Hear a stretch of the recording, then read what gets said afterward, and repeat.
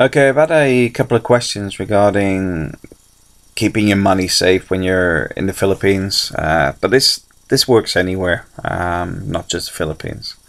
I'll do two videos, one about credit cards, that sort of thing, and the other one about cash. This first one is about, well, let's just run through the points. First thing is, when you get your wallet, take out anything you don't need. You know, you got your Diners card and other bits and pieces that you're not going to use in the Philippines. So you could have excess credit cards, but if they get stolen, you've got all the hassles of getting them cancelled, plus reordering them, plus you may actually want them when you get back. Also, use your credit cards for major purchases. If you're buying a camera or something else, they've got insurance policies. So that's why I mean, my father does it. He buys stuff when he buys stuff from Hong Kong or whatever. He buys it on a credit card because it's got insurance. Keep an emergency credit card. Now, the reason, see, I don't have any credit cards at all. Cause if I haven't got cash type person, I don't use it. But basically, you keep a credit card with a emergency amount on it. It's not a card you use for anything except just if you are stuck. For example, if your wallet gets stolen with all your cash and everything in it, this credit card will be somewhere safe where you can just whip it out and it'll get you out of trouble. Monitor your debit cards regularly, because if you're overseas, just keep an eye on the transactions, because I've had it before when I was in Greece where the transaction come through a month later that I didn't recognize on my card. It was a purchase I had made, but the point was it was like it already gone through a month later when you start thinking, hang on, I haven't been to Greece this month. But you could actually have something that's been double swiped, which is quite common in the UK with petrol stations, where a lot of terrorism money was being double swiped for fraud, where they take your card, you know, when they swipe it for processing, and they'll swipe it into two machines and steal the information. So keep an eye on your transactions so that if there is a problem, you can see it early on. Always keep a photocopy of your important documents. What I do, copy my license, copy my passport copies, anything like that, and keep those separate. So you've got a backup. Sometimes I'll leave some in my suitcase and some in my backpack that I carry around, and then I keep the originals sometimes in my wallet. But if I'm going out and they say you've got to have ID with you, I normally just take the paper copy and not the originals. Let your bank and credit card providers know that you're going overseas. Now, this may seem a bit stupid, but the fact is you could get overseas and try and run your cards or something and find out they won't authorize anything because they didn't know you're overseas. So it is important you let them know you're going and how long for. So if it's only for 2 weeks, let them know it's only for 2 weeks. Because after that, and if any transactions get run through, maybe they'll flag up that you're not there. Limit the amount of valuables you carry with you. Now, I have a gold ring, a watch, and pretty much that's it. If I'm going to a market area, I'm not wearing a ring. I'm not wearing a gold watch. They're put away safe. Because valuables are very risky. Even if it's a fake watch, you know, when you say, oh, it's only a fake one, somebody robbing you does not know it's fake. And because you're a foreigner, they often see it as an original just because you're wearing it. And you'll hear Filipinos say that, you know, it looks more expensive because you're wearing it. It's not worth getting shot over. Just don't do it. You know, get a little Casio watch or something. You know, cheap watch that looks cheap. Nobody's going to bother you. And try to limit and not wear jewelry if possible. Necklaces, for example. One of the things in Cebu, you'll get somebody run past and just grab it and run. They'll just snap it and run. It doesn't cost them a lot to have it fixed, but they can easily sell it.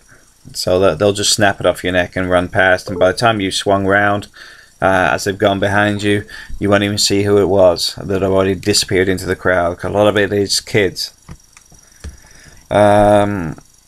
Separate your cash.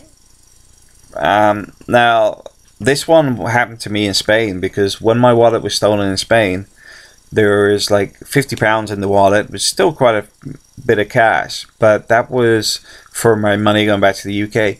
My money for Spain, I had in my left pocket, my right pocket, and some bits of my rucksack. I split it down. So even though my wallet was stolen, I still had everything. Also, my passport was not in my wallet. Avoid going to places that have a high risk of pickpocketing or theft. If you've got to go to there, like I said, I remove my watch, I remove my ring. I also don't take my wallet. What I do is, like I said, I'll take the documents, but the paper versions folded up in my pocket, and I'll take the exact amount of money I need. What I normally do is I'll actually keep my money here in my hand under my thumb, because if I'm going to the market, I'm only going to go and buy food or whatever, so I'm only carrying the equivalent of like £10, $12, $13, whatever.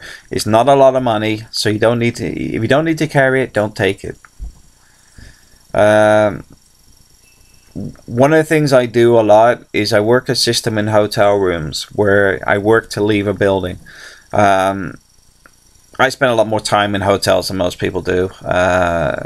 Last year I spent 9 months in hotels. That's how.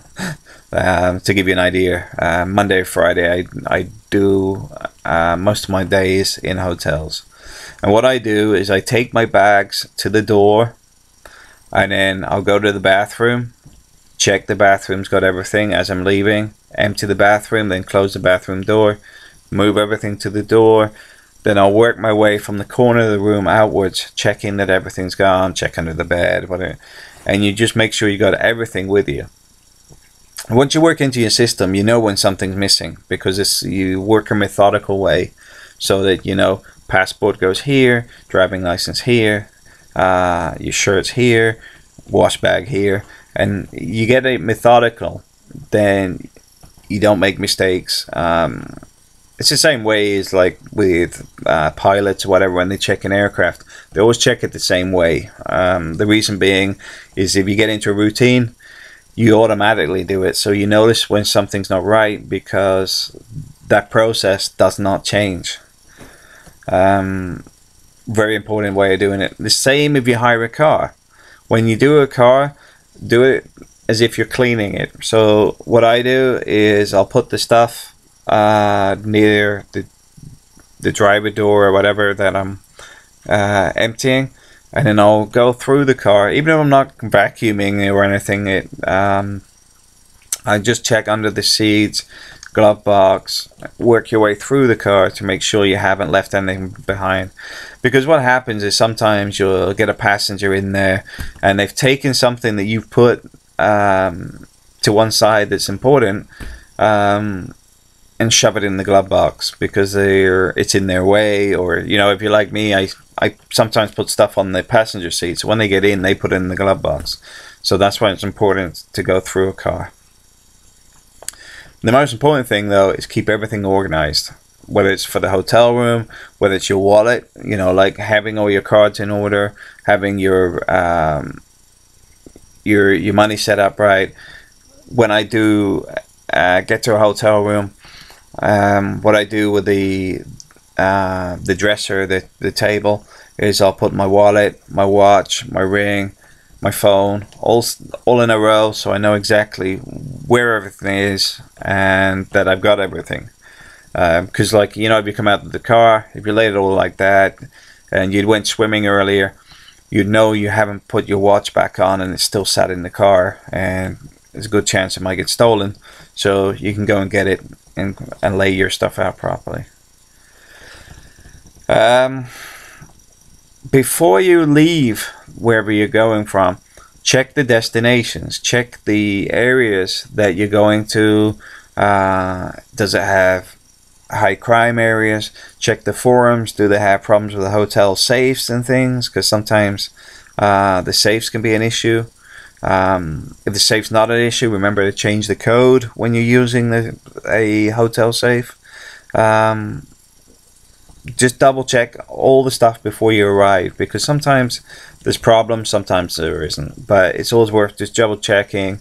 Some things like these travel forums, you'll get all the negative stuff in there, and sometimes it's just people complaining. But at the same time, if something gets stolen from somewhere, you're aware of it. They'll also say, what's the market area, what's this, what's that. It's important stuff.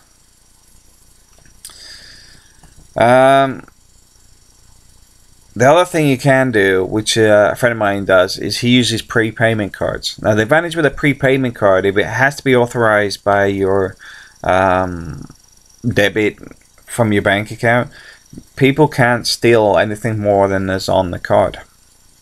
So if you only put enough on there for 2-3 days, and you have to go on the internet to get the transfer more money onto it, you're only going to lose a maximum of 3 days, and very likely to lose that because unless they have your PIN number. So the prepayment cards are pretty useful for that. So this is the first video. This one's about the credit card processing. If you're doing everything by card and not by cash. So thanks for watching.